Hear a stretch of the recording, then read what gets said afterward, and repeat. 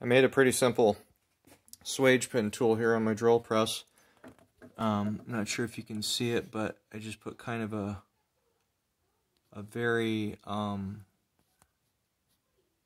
don't know, shallow angle on there.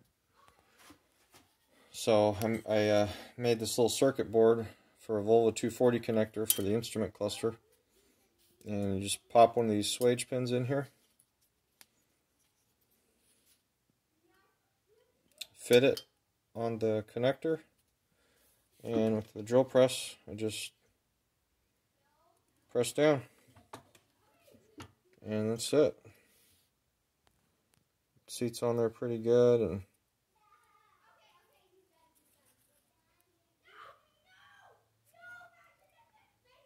works out pretty well.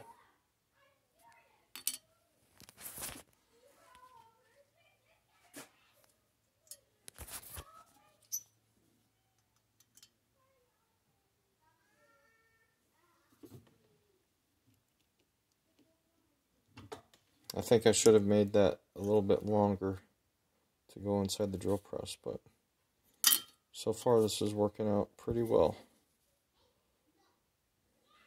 I've already tested the circuit board and it fits right on in the connection.